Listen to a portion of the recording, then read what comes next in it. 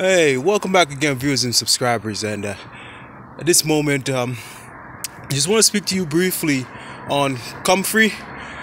I've noticed from the pictures that I took, because I'm jogging and always exploring, taking pictures and using my plant app. I've got to realize that I've found Comfrey, well, one of the species, and here it is. Right. This one is tuberous Comfrey. If you notice there, the creamy yellow flowers there, right? Comfrey is in the Boryginaceae family.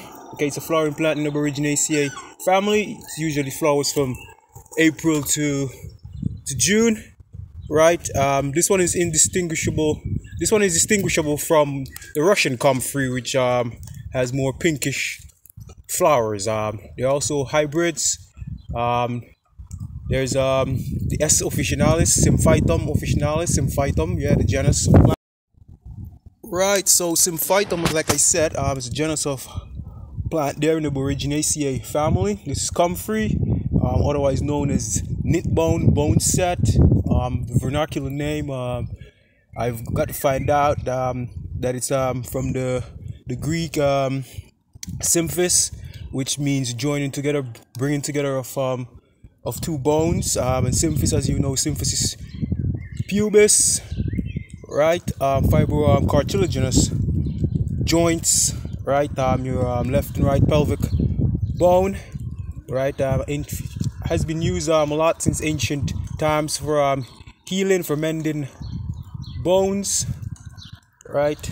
And also the phytochemicals, allantoin, inulin, right? Saponins, and also pyrrolizidine alkaloids, which are bad for your liver. If you've been following my videos since I did them in St. Vincent, I spoke about pyrrolizidine alkaloids, which are bad for your liver, leads to hepatotoxicity. So this plant Comfrey, you have to be very careful. In 2001, the FDA even banned it on it, using it internally, and mostly these days it's used topically, externally, right? And gives great nitrogen fixation. It's a plant that thrives a lot in a lot of gardens, beneficial to a lot of gardens, right? Like I said, there are lots of species, cultivars, even hybrids, but this one is Symphytum tuberosa, right? This one is tuberous Comfrey. See the creamy yellow flowers, like I said, right?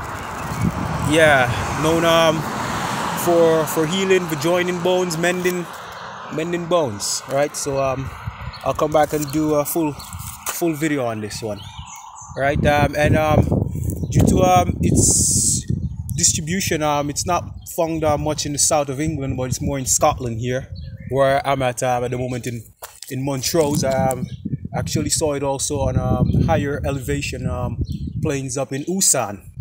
Yeah. It's also found in the Isle of Skye, right? You can find this a lot in Europe. Yeah. Also, it can be eaten, right? The young leaves, but caution is advised, because, like I said, the pyrrolizidine alkaloids, those are very hepatotoxic. They can damage your liver, right? Okay, so yeah, that's it for now, right? That's Comfrey. Thanks again.